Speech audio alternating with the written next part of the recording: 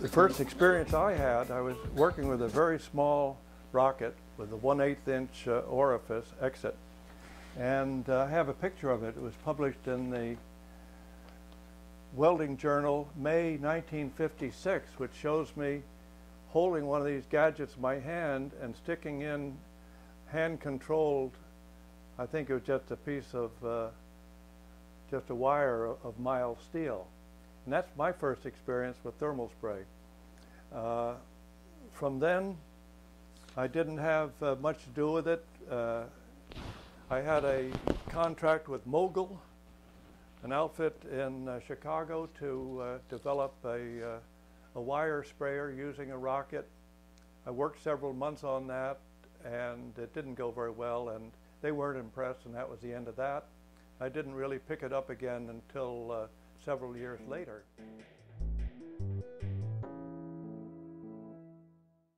After spending 3 years at the Lindy Labs in Tonawanda, New York, which is now Praxair, I left and started teaching engineering at Dartmouth and served as his assistant dean. Thus began my business partnership with Jim Browning. I had met Jim before. He was one of my engineering instructors and senior person on a government research program that employed me in 1952. With the engineering school as a base and the myriad of its facilities free to use, we started our consulting and research business. The company was soon named Thermal Dynamics. One of our contacts was Herb Ingham, vice president of Metco. At the time, I believe their sales were about $7 million annually. Metco's primary product was the wire gas gun, and I believe they were just introducing their first P powder gun. I didn't know anything about thermal spraying, but did know a lot about flames. Herb asked me to submit a proposal, and I gave him two. The first involved obtaining a better understanding of liquid metal droplet formation. The second involved looking at a new technology, plasma, as a heat source for thermal spraying. He said, "Pick the one you'd like to work on." And serendipitously, I chose plasma. The rest is history.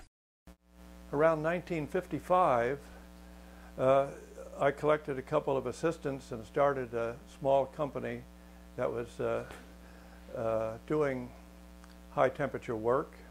We worked on engines and things like that, detonation processes. And I had a call from Metco, from Ray Axline and Herb Ingham.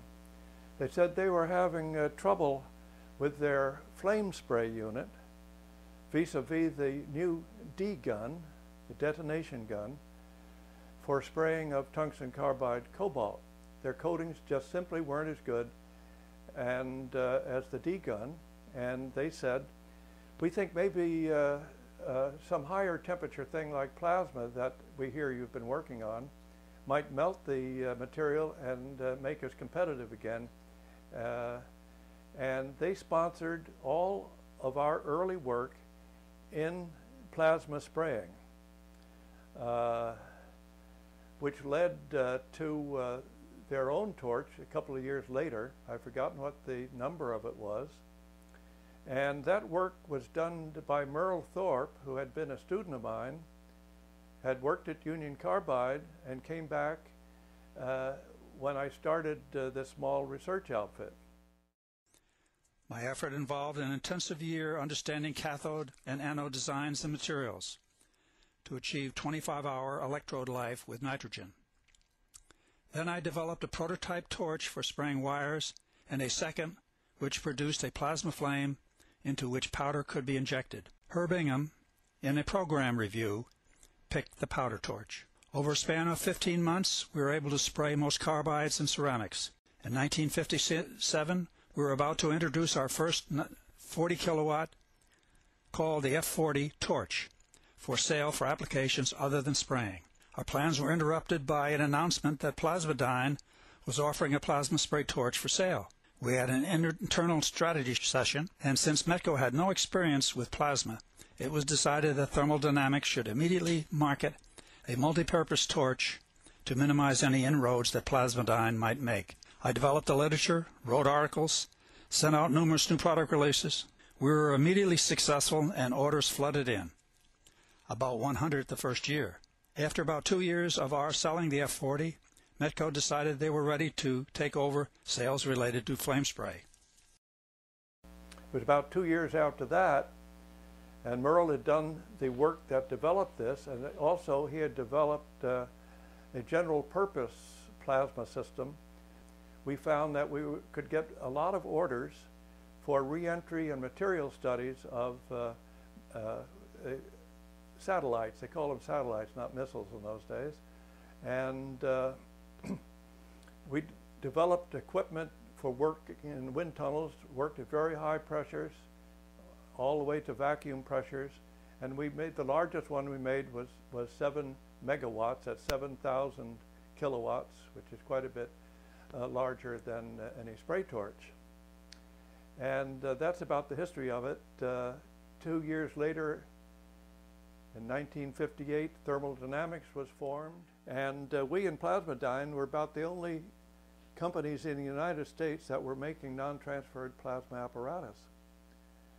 We went into that business and sold quite a few units that worked at over 1,000 kilowatts. They worked up to 100 atmospheres, and they worked down, issuing into vacuum chambers. I remember one of them had an exit diameter of about 1 foot.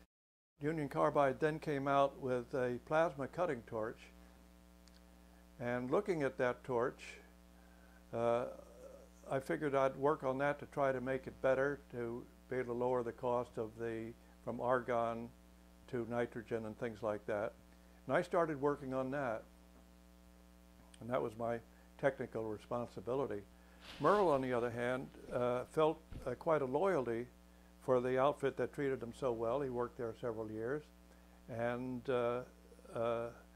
he was the one then to take over the responsibility for thermal spraying in the Metco program.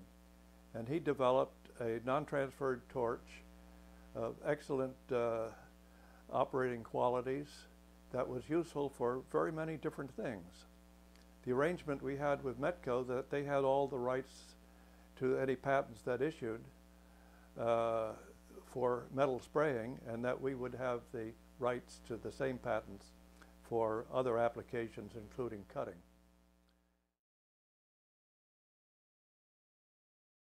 In the late 70s, the federal government came out with a small business innovation program, SBIRs, and I applied for one. I was one of the first to apply, and I thought a good area might be to go after the D-gun with a steady state device, and developed a unit that could be held in your hand. I got the picture of it here. I don't know if you can see it or not. It was an earlier experimental thing that made the cover of Inc. magazine. This sponsorship was very important to us.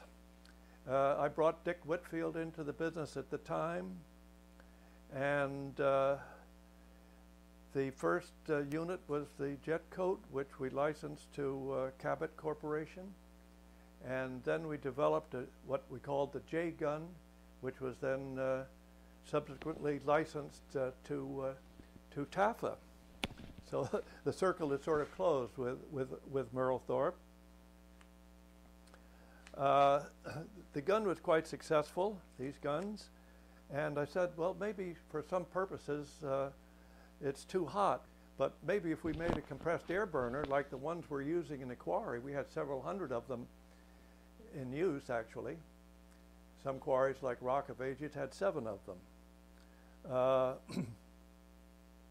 What would happen if we used that? It might be a less expensive way to spray these things. Well, I was working in the lab, and I asked my assistant to turn on the powder. Well, he said, what do you mean turn the powder on? It's been on for 5 minutes. And I was amazed.